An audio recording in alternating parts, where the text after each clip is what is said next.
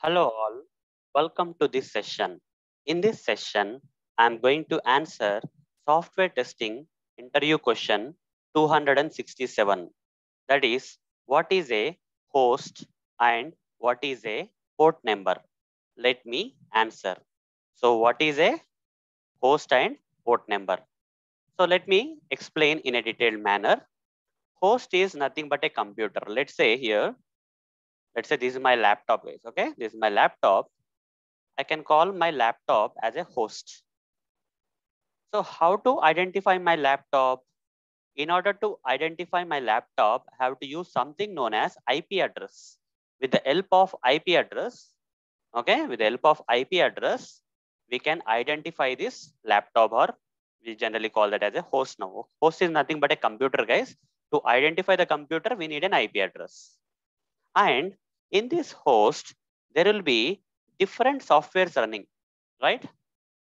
In a computer, there will be different softwares running, and these different softwares will be running on different port number. This software will be running on different port number. This software will be running on another port number. Like that, every software will run on a different port number. So if I have to identify or access a software which is running in this computer, then I have to use a combination of IP address colon port number. Okay, IP address colon port number. If I have to identify or access this computer, only IP address is required. But if I have to access a software which is running in this computer, then I have to, along with the IP address, I have to put a colon and provide a port number. Okay, so let me give a real world example so that this part will be more easy for you. So everyone know about a hotel, right? Okay, the hotel, what the hotel? Let's say hotel is a computer here. This computer or hotel contains several rooms. Okay, there will be several rooms. So all the people who check into the hotel will not stay in the same room, right? They will book a separate personal room. Okay, so like that, here guests are the software. Okay, and the hotel is a computer, which is nothing but the host. So here, like in this hotel, every room has a separate room number, right? Like that, here every software on this computer, that is host machine, will be running on a separate port number, like room number, port number. Okay, so in order to access this a particular room, what we have to do? First we have to go to the hotel, access the hotel, and in the hotel we have to go to that particular room. Similarly, if you want to access a software which is running on this computer, that is host, then first we have to use the IP address colon port number.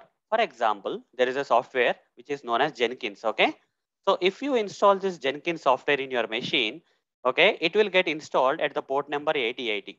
Okay, so let's say in this laptop, if I have installed Jenkins, then in the port number 8080, it will be installed. So if I have to access this Jenkins software in a browser, I have to type like this: http colon / IP address of my machine. Okay, I have to give the either IP address of the machine, IP address of my machine. So how to find the IP address of the machine? Just say cmd and say ipconfig, and here IP4V, this one guys, 192.168.0.101. Okay, here we have to give 192.168.0.101. Okay, this is the IP address for accessing my laptop. And where is this Jenkins software which is installed is running on the port number 8080. So to access, instead of accessing the computer, if you want to access the software which is running, Jenkins software which is running, I told you, right, Jenkins will be installed in the port number 8080. So I have to give colon 8080. Then if you press enter, if Jenkins is installed in your machine, you will get the page of the Jenkins guys. Okay, since Jenkins is not installed in my machine at this moment and is not running now, right now in my machine right now, this will result in no page.